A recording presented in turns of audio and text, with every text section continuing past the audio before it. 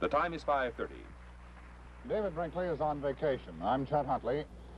For an hour and a half today, the normally placid university and capital city of Austin, Texas, was held in the grip of a terror which began in killing and ended in killing.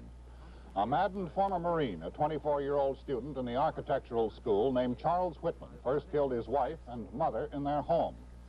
Then he fled to the top of the university tower, a 27-story building, and from there shot to death at least 13 other people and wounded at least 31. The carnage did not end until police ended Whitman's life with several bullets. Here is a report from Neal Spelce of KTBC TV, Austin. A Marine veteran who was an expert marksman shot and killed 10 unsuspecting noontime strollers on the University of Texas campus today, and then he was cut down an hour and a half later by an Austin policeman. When the shooting ended, 30 others were seriously injured. And then the bodies of the alleged sniper's mother and wife were found in his apartment, both dead. The tally at this hour is 13 dead, 30 wounded, and that figure includes the death of the man police say did the shooting. The sniper, identified as 24-year-old Charles J. Whitman, started shooting from the observation deck of the 27-story tall University Tower. He fell moving targets blocks away. The terror-filled 90 minutes started at 5 minutes before 12 Austin time, and it was 1:22 when policeman Ramiro Martinez shot Whitman. Victims were cut down on the west and south sides of the campus as the sniper zeroed in on his targets with unerring accuracy. Those who were felled with bullets from the high-caliber rifle were pulled to safety as soon as possible by officials and passers-by. Others crouched in terror. Heavily armed Austin police, sheriff's deputies, highway patrolmen, and Texas Rangers converged on the campus and began returning the sniper's fire. But he was well entrenched, and he had a fantastic vantage point of the entire area. Reporter Charles Ward was on the scene as the gun battle raged. He described what was happening and then interviewed a Vietnam veteran who risked his life to pull the victims to safety.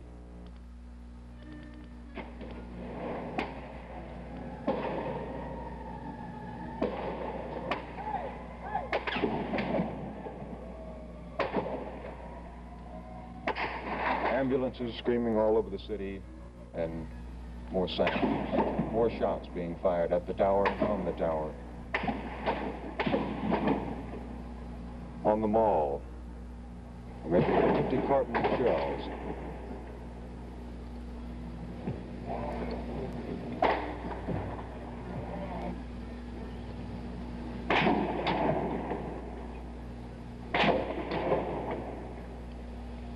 One of those who is out of breath now after running out onto the mall rescuing those who have been shot is Brian Ellison of Austin, who has been in Vietnam and has been back for 2 years.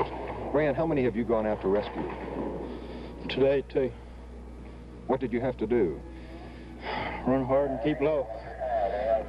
Did you have any trouble getting them up, or did any shots come close to you while you were out there? No shots came close to me. It's just the last one. He was dead. He was dead weight. He was a little hard to pick up, too limp. Not like someone who's knocked out. How many have you seen that are dead today? Just one. I hope not anymore. But many of the victims could not be moved until after the sniper was gunned down. And then the university students moved in to see what had happened. One ambulance driver was shot and critically injured trying to haul the wounded to safety.